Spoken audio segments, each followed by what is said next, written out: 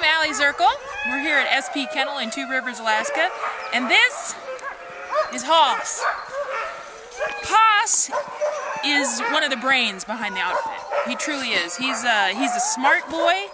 He doesn't get too worked up about everything. He's a pensive dog, and he's not super fast. You know, we certainly wouldn't want to put him up there on any kind of short, fast race. But as far as the Iditarod, he's really kind of an important fella. He will actually be leading the junior varsity team. This here is your main leader, and there'll all be the rookies underneath him. You're going to be able to teach them the right thing to do and where to go. Anyway, Hoss is truly fantastic, and as I said, he is a little bit slower. And for that reason, this is Hoss's... Come here, bud.